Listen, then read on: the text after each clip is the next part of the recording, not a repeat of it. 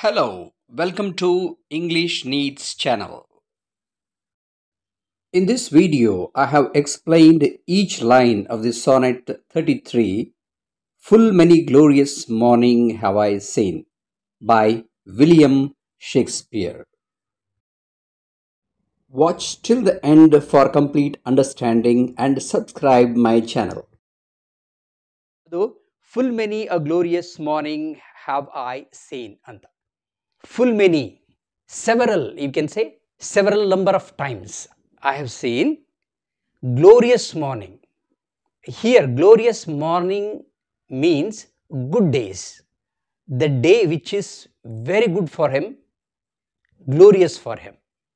So he has seen something good in his life, that too several times.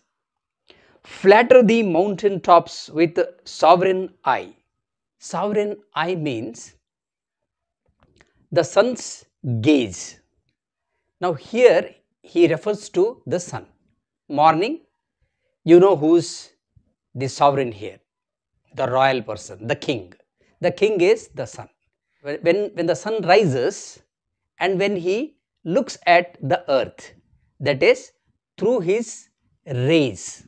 When there is a sunrise, first it is reddish, then slowly it turns into golden color and then it becomes white. So here he refers that sun's golden rays, they fall on the earth. Kissing with a golden face, meadows green. Meadows means the grassland, open grassland. Now he says that when the sun rises, his golden rays come and touch the beautiful meadows, beautiful grassland. So it is very beautiful to see. He calls it as kissing here. It is touching with a love. Gilding pale streams with the heavenly alchemy. See the word alchemy. Alchemy refers to a process of changing a metal, any metal, into gold. Actually, it was in fashion, people used to say, but nothing of that sort happened. So that process was called alchemy. That means anything can be changed into gold. That means making a bad situation into a very good situation. Gilding, pale. What is that gilding? Pale streams. Before the sunrise, there is a little light. That time it looks pale. So that pale stream is turned into beautiful golden gilded type. That means gilded with the gold. When any metal, maybe a statue or something like that, artifact, when it is covered with a thin golden cover, that is called gilding. So gilding pale means here turning the pale stream into live, and that too beautiful by his golden rays. Anon permit the Besset's clouds to ride. Base here means the bad one. Clouds to ride. That means that these clouds come and cover. This act of covering the sun is because of the sun himself. The poet says that sun has allowed, sun has permitted this to happen, that is to cover the face of the sun. The sun rises for some times and he makes the whole world look so beautiful with his golden color, and then after some times there is a black cloud which comes and covers the sun. That covering is a bad thing For the poet, it is bad thing because that beautiful morning is turned into again a pale day. He says, with an ugly rack on his celestial face. Celestial means anything that is in the sky. So celestial face here means the sun. The sun is covered with an ugly rack. Ugly rack means now black clouds here. He is not blaming the clouds here. He says sun has permitted this to happen, that is to cover the face of the sun. And from the forlorn world his visage hide. Visage means again face. Forlorn means anything which is already forgotten, or here in this case you can say bad. That means these black clouds come and hide the sun. Stealing unseen the west with this disgrace.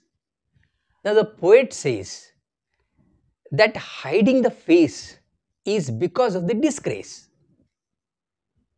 Because the cloud is treated as a black thing, that is the bad thing.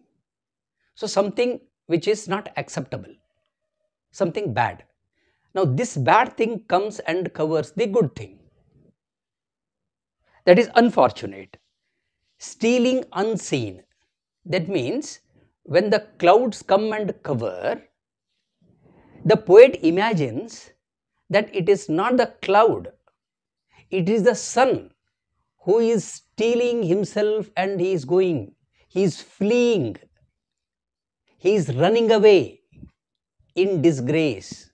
That means hiding behind the clouds is an act of disgrace. He has been disgraced by something, and that is the reason he is covering his face, and the sun is going into the west, and there he goes down. Even so, my son, one early morn did shine. One early morn here means shorter period. That means the son who came, he bestowed or blessed, or who gave the love to the poet only for a little while. He shone for a little time means he showed, the sun showed his love for only a little time. With all triumphant splendor on my brow. My brow means again my face. That means he showed all type of love to me. The sun showed love to me. But out, alack, alack means again alas. But out, alas, he was but 1 hour mine. 1 hour mine means the sun was with him for only a little while. 1 hour means very little while. He came, gave his blessings, gave his love, and then after some times the sun went away from there without telling anything, feeling disgraced. But here the poet is not blaming the sun. It has happened, but mostly you can see that his blame is on the cloud, because this black cloud came and took away the shine. The region cloud hath masked him from me now, yet him for this my love know with disdain. The poet is not angry with the sun here, though he feels that the sun betrayed him. The sun went away from him just because someone took him away. The poet says that his love for the sun is great, strong, and unshakable. That's why even though the sun has gone away from him, but he still loves him. That is the main thing here in this sonnet. Sons of the world may stain when heaven's sun stains. That means heaven's sun means the sun, that is sun. So once he can get the stain, he can become obscure. What about the sons of the world? That means the human beings. It is natural for any human being to go like that. It is to say that it is very natural for any human being to be carried away with bad things. Sometimes bad things come and they snatch our goodness. So far I have given you only the meaning of the text. That here, so far, the poet is referring to the sun, sun's blessing, sun's love for the poet, but here sun is not the real sun.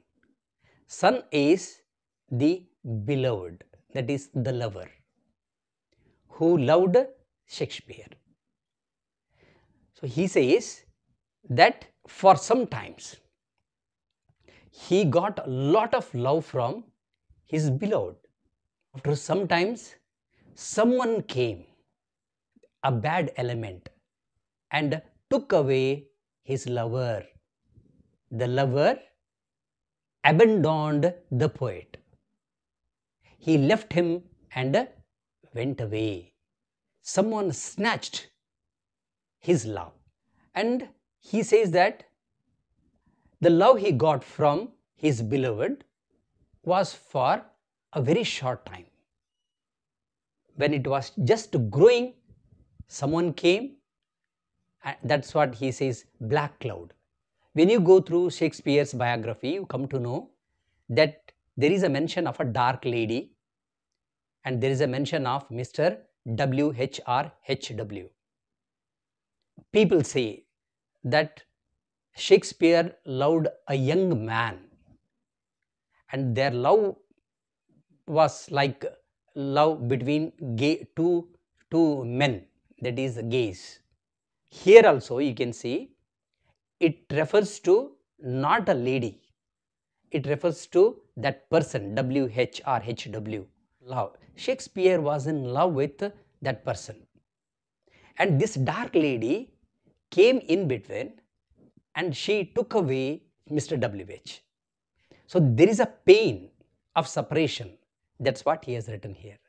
So dark cloud here means the dark lady. The sun here refers to Mr. WHRHW. At the end he says, though the person whom he loved went away from or fled from him, but still he keeps on loving him till his last breath. He has no complaint. He is not angry with the conduct. Actually, he should have been angry, but here he is not angry with. So this is a great thing.